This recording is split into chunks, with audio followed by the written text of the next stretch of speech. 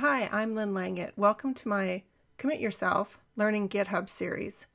I'm making this series because I'm a working developer and I've had a lot of people ask me questions about GitHub, and they often start with, I know this is a dumb question, but...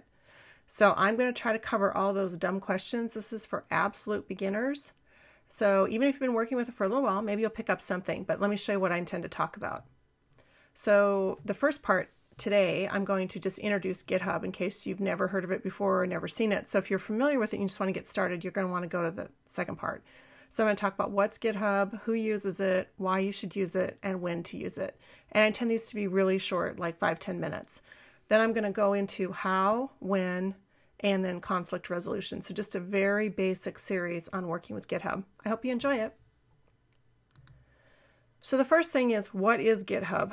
And if you've never seen it before, I'll take you over to the website in just a second. It's an online source control. So you might not know what source control is, especially if you're a newer programmer or developer. So you can see I have the sort of textbook definition here. Source control is a system to manage changes to sets of files, so code files. Changes are grouped and numbered as revisions, and revisions can be compared, restored, or merged. And you can use it just yourself, and that's the way I actually use GitHub more than anything. However, the idea is, because it's online, that you can collaborate with other people. So when you work with it, as you'll see in my series, you not only use the website, but you also use a local client. So you install a piece of software on your PC, your Mac, or Linux machine, and you interact with the central repository with your local client. You can use GitHub in the free way if your repositories or sets of files are public, or you can use it in a way that you pay for, and then you'll have private or hidden repositories. And usually I find that companies will use that. And to that end, who uses GitHub? Well, I find that it's mostly professional developers, but there's hobbyists, hobby coders, students, and novices there as well. So this, just reflects the general population. Also, increasingly, companies will use it, whether they're startups, whether they're companies that have offices all over the world, or huge corporations like Microsoft or Google, or really all the major ones have repositories of sample code on GitHub. I want to call out a special note here. One of the reasons I'm actually making this series is I heard a statistic that really was upsetting to me, that only 2% of the contributions on GitHub were from women. And I don't know if that's true. I actually couldn't find the reference, but it doesn't seem like there's enough inclusion of newer people. And in many cases, that includes women. So that's why I called this Commit Yourself. So to show you a little bit about this is sort of interesting, I thought. I found this GitHub repository. So we can actually look at GitHub, and we can look at getting more people to contribute. I thought it'd be sort of fun. So let me just go over here and go to this GitHub repository. And you can see this is the GitHub website, and this is the name of the user, and then this is the name of the repository. And then these are the files in the repository. So you can see they have various file names. And then there's information about this. You can see how many people are working on it. Got 130 different people working here. How many releases, how many master sets or branches, how many sets of changes have been made, 405. And this is kind of cool too. If you click right here, you can see the programming language that the repository is primarily written in. And you can see that the script's written in Python. And then there's this little friendly README file here. And this is the context here is about the number of women in engineering. And they actually are putting a link here to their summary information in the Google spreadsheet.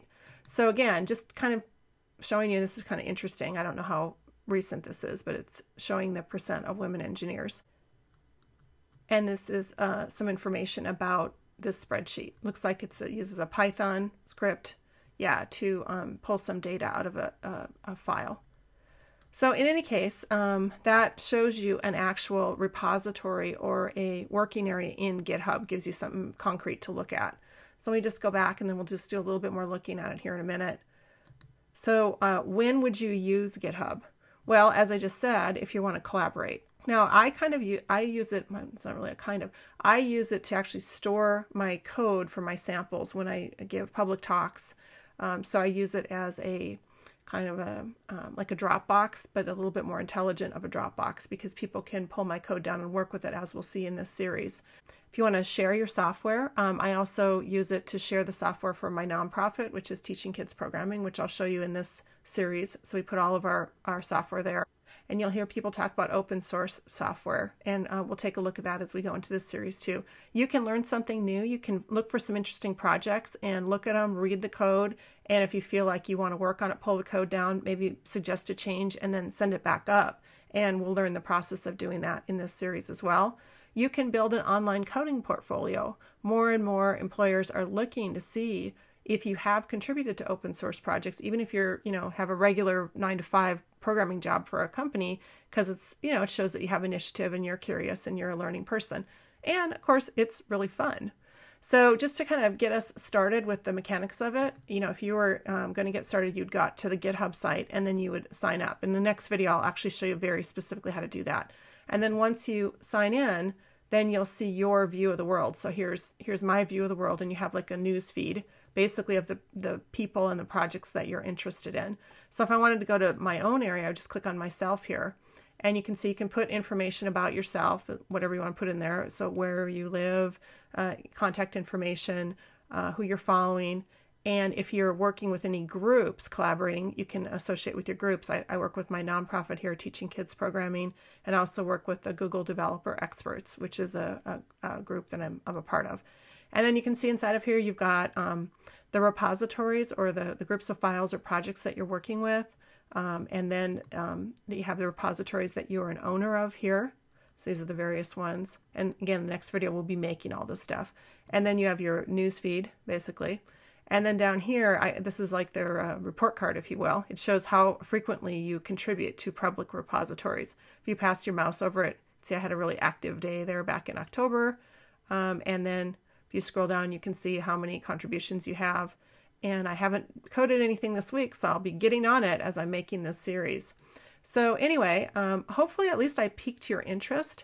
GitHub has a reputation for being intimidating, and it's really not that hard. And I hope to break it down in this series so that we can all commit ourselves. This is Lynn Langit.